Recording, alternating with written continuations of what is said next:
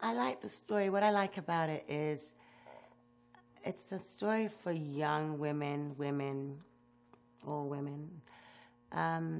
Doesn't matter what shape, size, color, creed, to feel good about themselves from the inside and having the confidence to, you know, go out into the world and conquer whatever job or whatever career they're after. So I think it's a self-esteem movie for women that should make them feel good.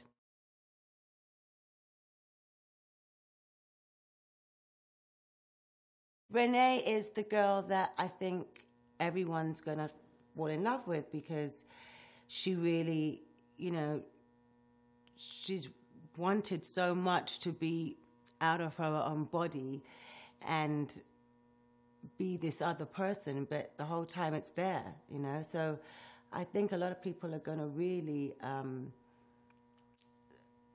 identify with her character and love her, embrace her character.